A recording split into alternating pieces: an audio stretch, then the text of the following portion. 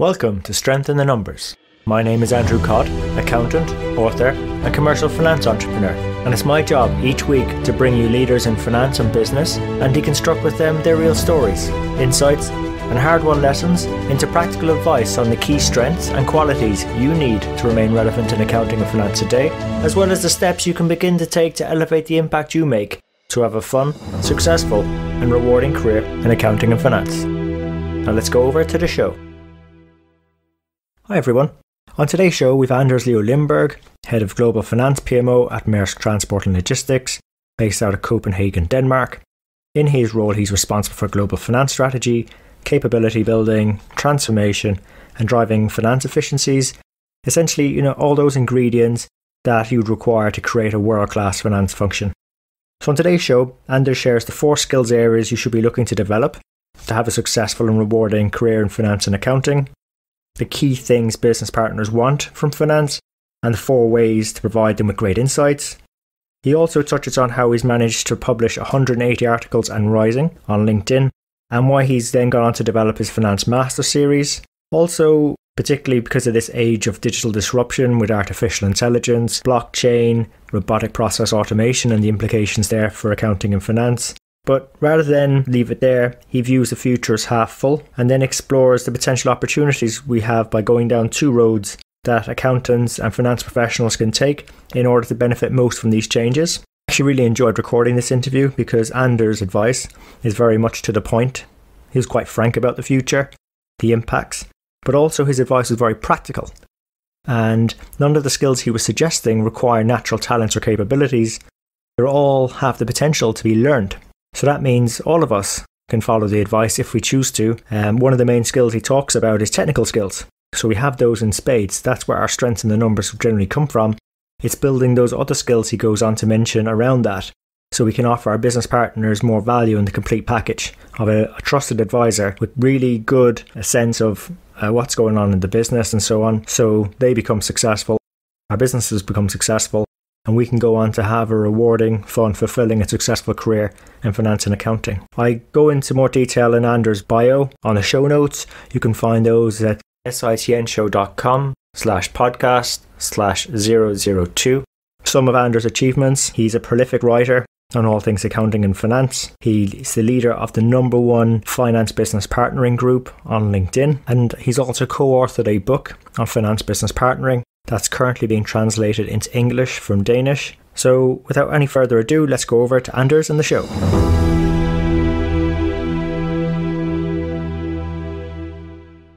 So welcome to the show today, Anders. Before we get into it, I'm just really curious to know, given how much you're contributing for our community on LinkedIn, how much you're engaging with people, the questions you're answering, the questions you're putting up, given the fact you have a young family also, and you've got this massive responsibility at Maersk, leading their finance transformation. Where do you get the time to do it all? Well, I guess you only have 24 hours a day, and we just have to make do with that. So I don't get any more time than anyone else. But it's about prioritizing and doing what you do. If you're passionate about it, you're typically also more efficient, so you can get more things done. And that's what keeps me going. Some very good sort of thoughts in there, and I'd love to come back to particularly around passion and how prioritization and efficiency, particularly as things are going very digital at the moment. But I suppose throughout your career, I'm just looking to understand a bit more about the story for our audience. So how did you end up in your current role, and maybe give us some of the highs and lows of getting there? Absolutely. Yes. So I've been 10 years with Maersk, which I guess is quite unusual these days for a still fairly young guy that you stay this long within one company, because people tend to move around all the time. But I'm enjoying my time at Maersk. And as long as, opportunities keep coming my way, then I don't see any reason for leaving. But I guess it's of course, it's a long road when you've been 10 years in a company to land where you're at. And there's a lot of things that have gone on to land there. But I'd say, the main thing is really that I'm trying to be an active voice in the debate about how is finance changing. And that has sort of been a main theme throughout my career. Of course, it's been stronger and stronger as I've moved along. but what I do in my job, outside of my job, is all related to how finance is changing. And, telling an anecdote about that, why is that important to me? It actually takes me back to the time I was studying, and I was doing some study jobs, for various companies, and I actually spent some, 14 months in HR, where I saw how, business people were not really valuing the services of HR. They thought, why should they meddle in their affairs? Why can't we just do our business without them? And it was a bit of a eye-opener for me, and I said, okay, I don't want to spend my first 10 years of my career trying to change people's perception that HR can actually do a lot of good things for the business, which I still, today also believe that they can do. So I went back to finance, where I've also had a few study jobs, and said, okay, I'm going to make my ground here and then see what I can make of it. And then, of course, quickly I found out that, people look at finance people the same way they look at HR people. And I couldn't keep running from this same scenario. So as I said, I stood my ground here and said, okay, let me change things for the better. And that's what I've been keep doing for the past 10 years, and then still will continue to do for the next many years, I'm sure, while of course, trying to add value to the roles I'm in. And I suppose, is that one of the main reasons why you sort of found your way into sort of a global finance PMO, where you've got responsibility, I believe, for things like strategy, finance benchmarking, capability building, and transformation? Is it more oriented at the people, or processes, or technology? I'd say that there's a room to improve everything, but my main focus is definitely on the people, getting the right people into these roles. That we have, especially on finance business partnering, but in general, getting the right talent to fill out our BI teams, as well as, also getting the right people into our service centers who runs a lot of our transactions. That is of course critical to succeeding with the transformation efforts that we have ongoing. So it's developing the people that we have, and it's getting the right people in, to fill our finance talent pipeline. And of course, I'm not the only one working on this, and of course, it's also a role for HR to play. So I work fairly close with my HR counterparts, but also, of course, everyone in the finance team who works more with the day-to-day business, whereas I really work almost 100% with the changing the role of finance. And the people that will succeed in the present day and also into the future, what sort of qualities should current finance professionals or people hoping to have a career in finance and accounting be looking to acquire in the next couple of years? Yeah, so we've developed a competency model which looks at 12 different competencies, but 4 specific areas, which is technical skills, partnering skills, analysis skills, and leadership skills. And when we hire people for our finance roles, we say that they need to have the technical skills already. We do not spend a lot of time developing technical competencies. Yes, of course, it could be if you're a specialized function like tax or treasury that you might need to go to some technical courses from time to time. But in general, no, that's not what we train for. We train for the partnering skills and for the analysis skills. And when we say analysis, it's mostly around how to solve problems in a different way than people typically do. So those are our 2 core areas, which means that those are also the 2 core areas that are critical to finance professionals in the future. If you can partner with your stakeholders and create successful, lasting relationships, and in order to do that, you need to help solve their most critical problems. So those 2 go hand in hand together. You help them solve problems, whereby you build relationships, and the other way around. And if you do that, you will always add value to your stakeholders, which means you will probably always have a job. It's fantastic you sort of touched on adding value and relationships, because I guess there's a lot out there being written and being said about the digitization of finance and accounting with robotic process automation, blockchain, and the distributed ledgers there, as well as artificial intelligence.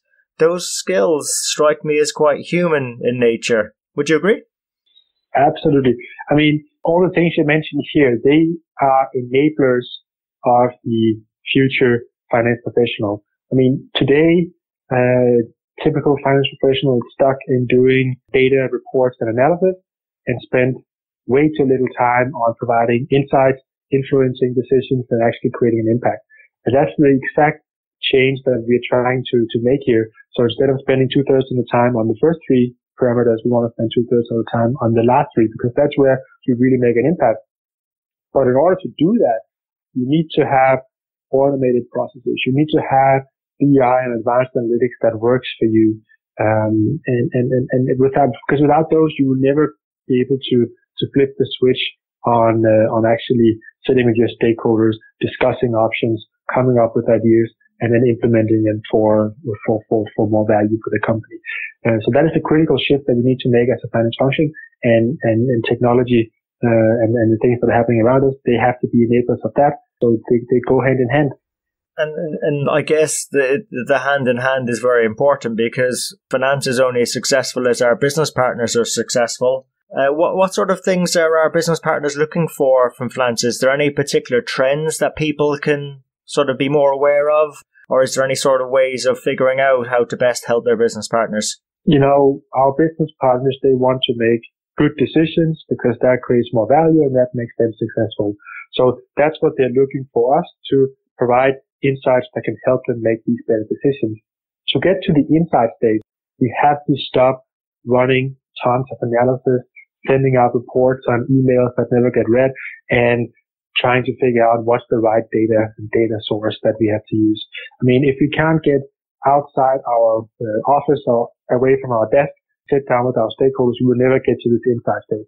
So all they want is for us to help them make better decisions, but we only do that if we get out there, talk to them, understand what is the real problem, and help them solve that by finding insights in all the information that's available to us. But we need to improve the speed to insight tremendously, because right now it's either non-existent or it's way too slow. Yeah, I agree. And speed nowadays, and agility in particular, are key determinants of competitive success. And it's interesting that you say that, because likewise, I don't think the finance and accounting teams are immune from that. And I guess maybe in the past we've been a bit guilty of not being as connected with stakeholders. I'm going to probably look to shift gears a bit here, Anders, because there's also another world out there, the cloud, the World Wide Web. I'm trying to think back to when we first connected, probably about a year or so ago. I sort of connected online. I think it was on LinkedIn. And what's impressed me since then is you've got a real prolific presence on LinkedIn, and you're constantly coming up with sort of new areas, new thought leadership areas where we should be perhaps considering to do better or look at. How did you get into sharing your thoughts online? What was your motivation there? So, I mean, it goes back to the story I sort of told at the beginning, that I want to help change finance for the better. I want to help create a positive, you can say, look at the profession of accounting and finance, so we can get away from this bean counter image, which no one really likes to be trapped in. So in my early days in the company, I worked with a lot of improvement processes, whether it was a faster close of the annual accounts, or whether it was finding a different budget model, or whatever it might be. So I worked with these improvement projects, and then once I landed in the States in 2012, I started to say, okay, can I find someone to discuss these things with? So LinkedIn was obviously a good medium there, with a lot of groups that were finance related, and then I started to share some articles of these things that other people had written, and just put my thoughts to it. What should this be? So try to become an active voice in all of that. And at the same time, of course, I had my job over there, where I also tried to really change the perception of finance. So I did a specific project which had a label from bean counters to business partners, where we really changed gears. I mean, the team I took over, albeit a small team, was running the really smooth, efficiently, and the previous finance manager had done a great job in terms of the classic areas of finance. So there was really nothing for me to do there as such, if I just looked at the surface. But once I digged into it, there was plenty of room for optimizing. There's plenty of room for providing more analysis and insights to the management, and definitely a whole wide space for starting to partner with them and helping them create value. So that's what we did in those 2.5 years I was there. And then, of course, I was interested in telling that as a case story, because no one was telling these case stories. Until today, very few are telling these case stories about how do you become a great finance business partner. And so I wrote a piece for the Exchange magazine from the Association of Finance Professionals, from IRAFL. I wrote a piece for them about my case story there. And then shortly after, I started blogging on LinkedIn, because they opened up the platform for that. And again, when I did that, I didn't have a big master plan of what should all this turn into. I didn't even know what to write about from week to week, but I just wrote about what popped into my head. And then it started from there. And of course, in the beginning, you don't really get a lot of traction, because, who are you anyway to publish these things? But every week I managed to turn out some blog posts, and, over time, suddenly you get picked up on LinkedIn for what you do. And that helped create a lot of followers, which I greatly appreciate from LinkedIn. And then, after that, once you start to have your portfolio, you can do shares and reshares, and you can continue to publish something on a weekly basis. And, then it's 180 blog posts later on LinkedIn. But it's not been a big master plan from the beginning. But obviously now that I've been doing it for so long, there's all these trends and topics that it's quite easy for me to either connect with people on what should, where are we moving, or writing my own thoughts in terms of, well, what is it that I see. So right now, I have a lot of things going, which is typically co-written with various people that know more about the topic than I do, but then I'm more a facilitator of this knowledge, a facilitator of the discussion. And then, of course, I can bring it all together into one piece, like the Finance Master Series I'm doing at the moment, where I'm, of course, touching upon many different areas of finance where I by no means am or can be an expert in. So I pull in experts from various places, and then write together with them, and then I promote and publish the stories, and bring it all together to say, okay, this is now how you should be a finance master, as an example.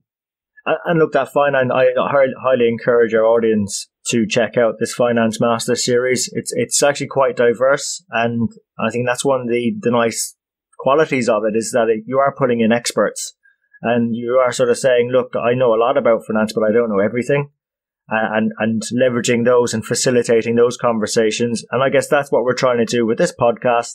And our audience here is just facilitating multiple conversations about what good looks like, what great looks like. And, if we're helping a few people, fantastic. And I'm just curious, Anders, with the social media platform you now have and presence, what are you sort of ascertaining from the people out there? What are they feeding back to you? Well, I get a lot of requests in terms of, okay, so what should I do in my career to get to X, Y, Z? Absolutely, I get a lot of those. Sometimes, of course, I also get input in terms of, okay, what should I be writing about? What are some of the trends that people would like to know more about? I mean, especially the blockchain part has taken off like crazy in these past couple of weeks. So I've gone from actually knowing nothing about it to being a facilitator of all this knowledge and creating groups of people, of more than 1,000 people that wants to know more about it. And then suddenly you get requests to speak at conferences, do webinars, write all sorts of things. And you can do all this without being an expert if you can, if you build the platform to facilitate things. So that's really what I've done now. That means I get all sorts of impulses all the time from people that want everything from improving their careers to having me write about things and collaborate about a lot of different projects. So I have to unfortunately say no to a lot of things these days, because it's simply not, again, you asked me about the 24 hours in the day. There's simply not enough time to do all these projects, even though they could be very exciting. Like that's so true. And I think it's very important for our listeners to appreciate prioritization's key. So I guess, how do you distinguish between something that's worthwhile following and not? I mean, it's quite a tough decision for a lot of people. How do you decide? I really think that you owe it to yourself to at least explore it a little bit. So I will explore a lot of things, and sometimes it's a one conversation or a few emails, and then you can either say X, Y, Z, or yes or no. But if you don't explore it just a little bit, you never know what you're missing out on. So, always take the first step, but then, you gotta make up your mind. I mean, don't take too many steps into it, because then you're either gonna be disappointing people because you have to say no in the end, or you're gonna do it half-heartedly, which no one wants from you. So, be true to yourself, but always take the first step. Yeah, that's great advice, Anders. I know I when I started my career, I was very guilty of trying to please everyone. And I know that was definitely impacting what I could do. And these days it's much more different. And then that does allow me to do other things like the articles, like the book, like this podcast. So it's very good advice for our audience. You touched on blockchain there. And do you want to get into that? Because I've noticed a step up in your thoughts around blockchain, and it's a nice comparison because earlier in our conversation, we were talking about the human skills of finance business partnering and finance in general. Blockchain is more of a technology that's becoming more and more prevalent. So probably less the human side of things. So where's the whole blockchain going? Well, as I said, I've really gone from knowing absolutely nothing about it to where I am now, and I will never be an expert on this topic either. But just taking us back to where it all started. So I'm doing this finance master series, and as part of that, Dunkerley from Finance Director Europe reaches out to me and says, can you write something about blockchain and master data? I'm like, I don't know anything about blockchain and master data. It's not really my thing either, but, let me look into it and see what it is. And then, we get a bit of blockchain, and there's a very nice webinar from Harvard Business Review that I encourage everyone that wants to know more about the topic to check out, called The Truth About Blockchain. And I look at that, and I reach out to my network on LinkedIn and say, is anyone interested in talking to me about this if you know more about it? And I get a name or two, right? And then I also reach out to my network and say, okay, if you come from a finance perspective, what would you like to know more about blockchain? And so then I have a few people on one hand and sort of the interview guide on the other hand. And then I merge the two things, and suddenly I get some good insights from people that know something about blockchain, which I can then turn into 2 articles. And I think I've written 3 articles on this perspective right now, plus an intro post where I'm really talking about what is it I want to get out of this, which is really just say, okay, blockchain, it's a foundational technology that's going to have an impact on business. And if something has an impact on business, inadvertently it's going to have an impact on finance. So why, for once, doesn't finance get ahead of the curve and try to figure out how is this going to impact us, and what changes do we need to make to get the most out of the potential in this technology? So that's really what I'm trying to explore now. And again, I'm simply exploring together with people who want to explore with me. And hopefully I can facilitate a lot of knowledge that will help finance professionals around the world take a more proactive approach on blockchain. Look, we really appreciate doing that, Anders, and also that it's very much in an exploratory stage at the moment.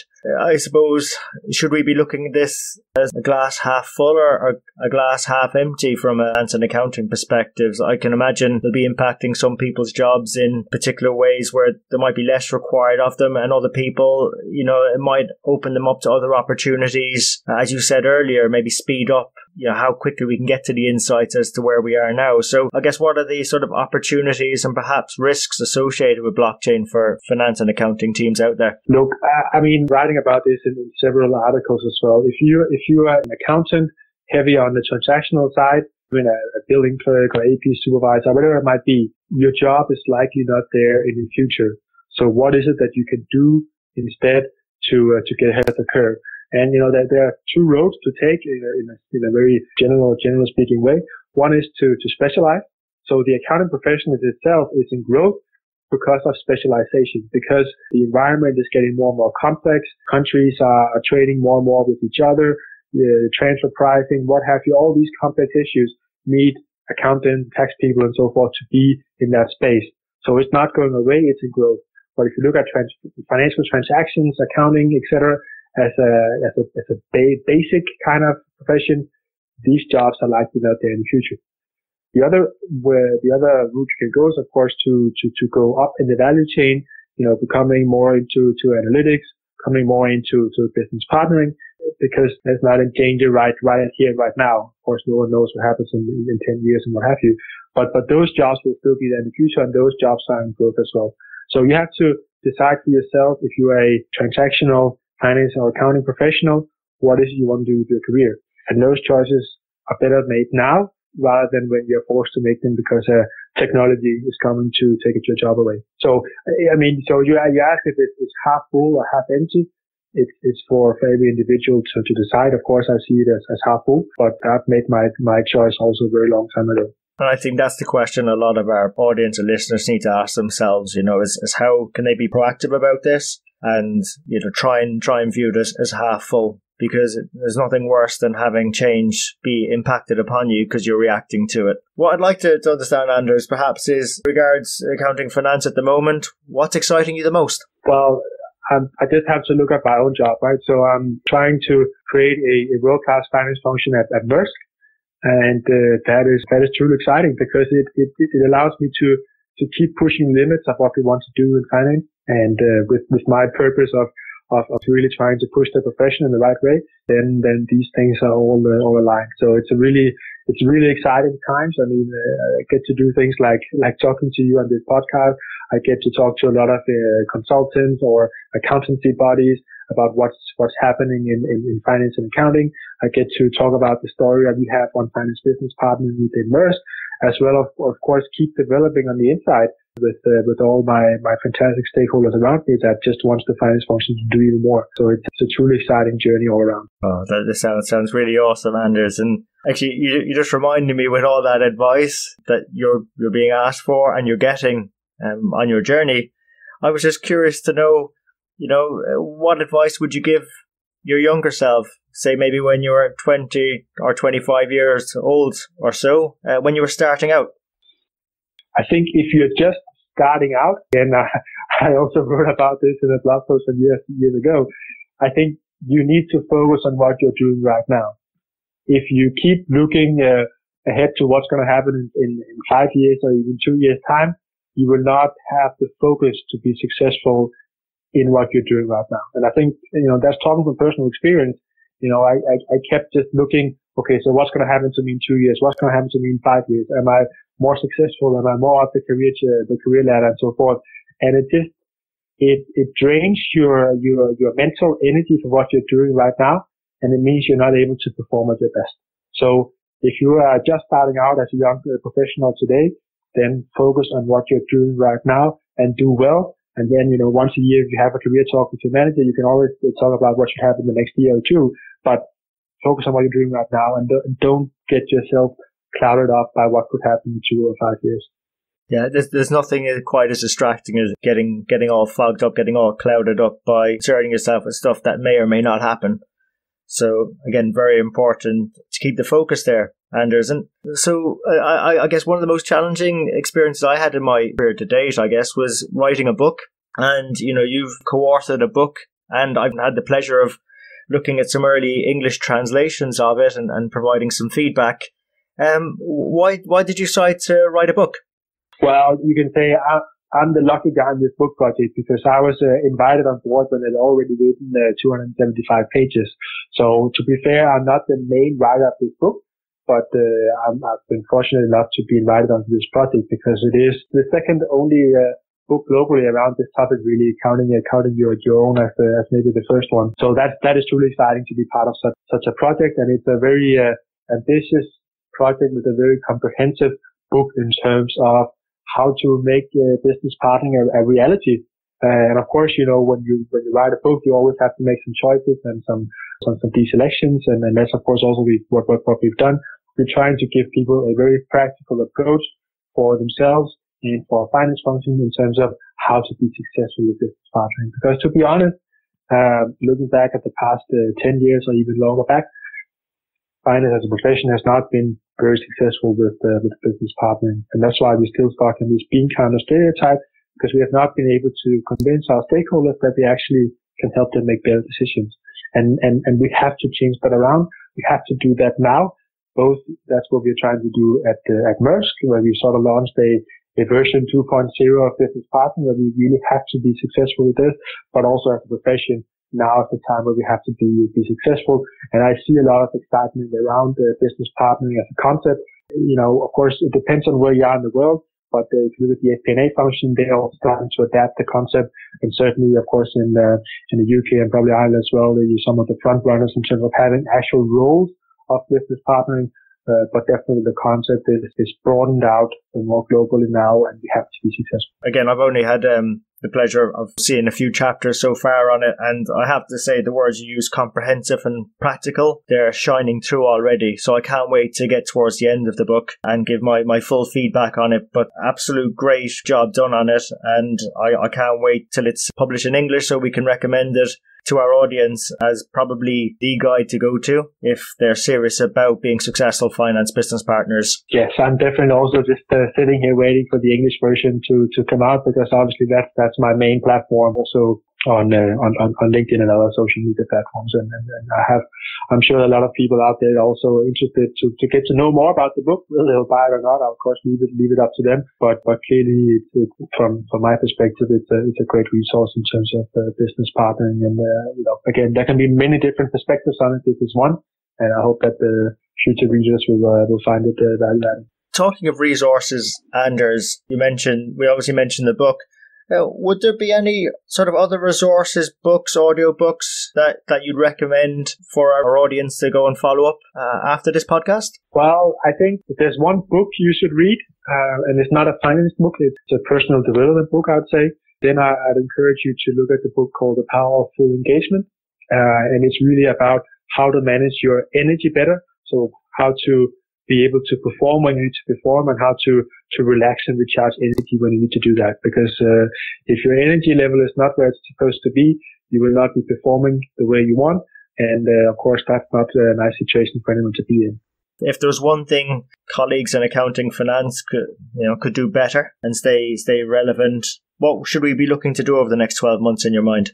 To me, it's quite simple.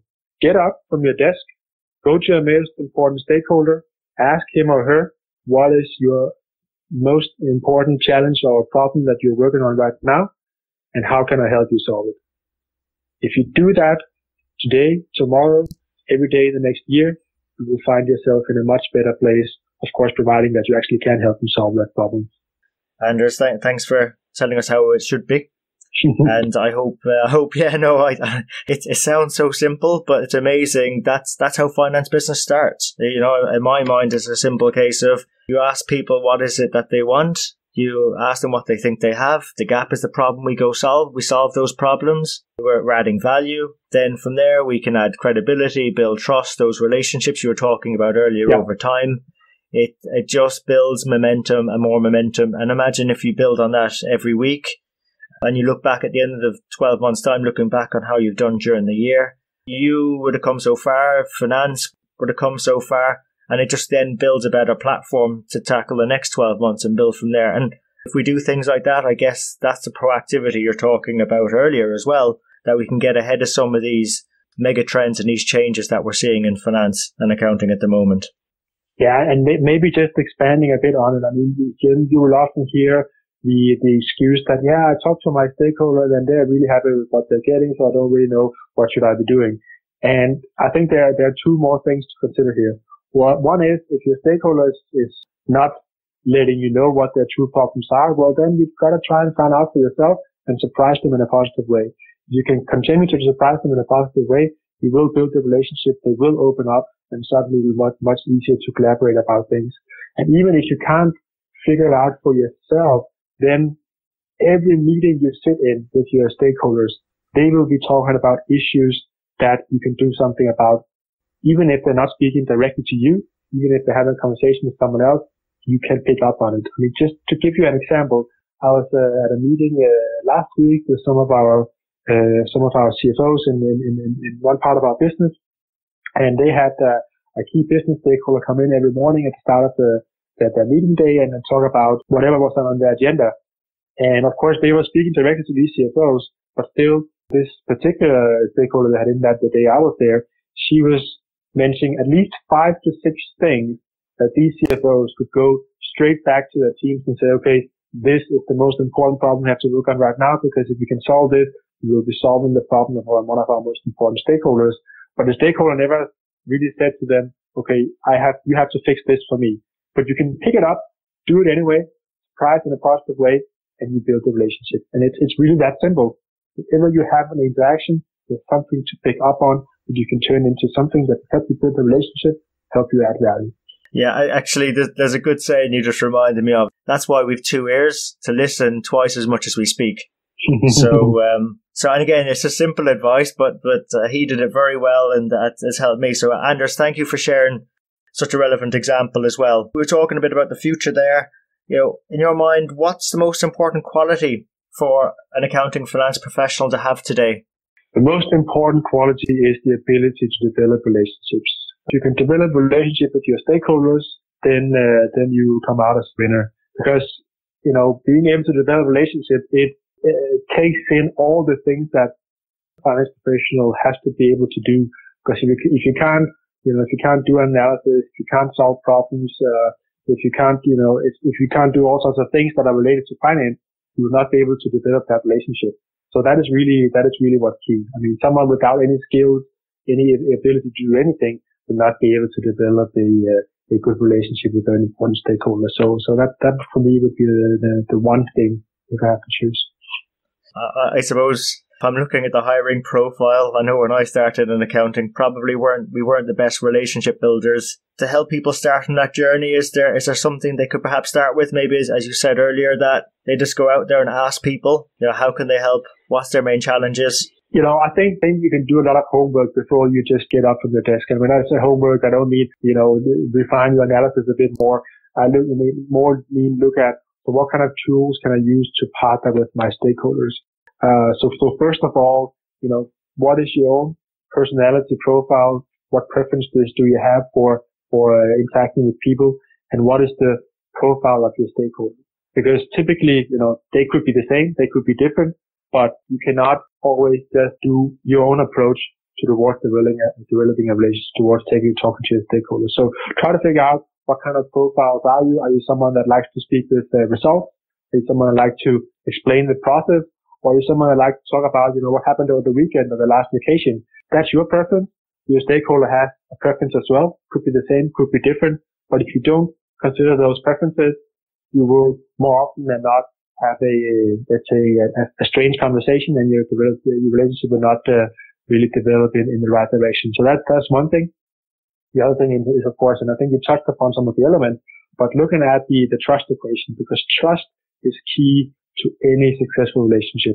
So are you credible in what you do? Do they trust your product? Are you reliable? Do you deliver when you say you want to deliver? Do you have intimacy? So can you actually have a good conversation with them around maybe things that are not just business related? And it doesn't have to be something private. It could just be something, some personal experience that you share together, the latest team building or whatever it might be. So those 3 elements. And then I think you also touched upon it just in a different way. Are you oriented towards your stakeholder or yourself? So do you listen more than you speak? And if you listen more than you speak, then it will also help you to build trust. So knowing the profile, looking at your trust equation with your stakeholder, then the only thing you need to do is really just to create some touch points with your stakeholders. It could be a formal meeting, it could be an elevator conversation, it could be at the coffee machine. Every time you have an interaction with a stakeholder, use it to advance the relationship. So listen to what they have to say, make sure you've understood what they said, and then offer suggestions in terms of how to advance the agenda. Those 3 things will help you build a successful relationship, and that is the one key thing that finance professionals need to do to stay relevant and add value. Anders, absolutely fantastic. Thank you so much for going a bit deeper on that. Before we go, I was just wanted to ask you, in case any of our audience are interested in finding out a bit more about you or connecting some more with you, what's the best way they do that? Well, the best way to connect with me is definitely on LinkedIn. That's my most active platform. And if you connect with me, you will definitely see that. And just remember, I'm there to help finance professionals grow, and I'm there to help companies develop their finance function. And so you can always reach out to me. I think these days, unfortunately, I'm running quite far behind on actually interacting with all the people that reach out. So it is becoming increasingly challenging, but then hopefully all the resources I provide to people they will also find helpful. But I try to respond to all the engagement I get there. So that's definitely the best platform. Anders, thank you so much for being an absolute great guest, and for just the amount of insights we had. I'm going to have a lot of fun writing up the show notes for this episode. and putting links to the various resources you mentioned. Thanks again for making the time. And thank you for having me, Andrew. So there you have it. Hope you enjoyed today's show. If you'd like to know more about our guests today, their bio, and follow up on the resources mentioned during the show, you can find all the relevant links and more at sitnshow.com. There you'll also be able to get access to earlier shows, read the latest blogs. There's also an opportunity to subscribe to our newsletter, which will give you heads up as to when the next show is coming out, latest events, news, and anything that's going to be relevant to help you have a fun, rewarding and successful career in finance and accounting. And just before you go, we really appreciate your feedback. If there's something we can do better on the show, something that's not working, or something you'd like to see, even a guest you'd like for us to invite onto the show, someone who you think might be able to benefit you more and also the rest of our community, please let me know. You can email me. I'm at andrew@sitnshow.com, or feel free to connect with me on LinkedIn. Just drop me a message so I know how you found me and we can connect. And really, it's our community that'll make the show. If we keep engaging and driving each other on, we'll keep on building our strength in the numbers. When all is said and done, if we can do the numbers better and finance better, we'll create more opportunities for ourselves, our friends, our families, our communities and our businesses. So until next time, have a good rest of the week, take care, and let's keep building our strength in the numbers.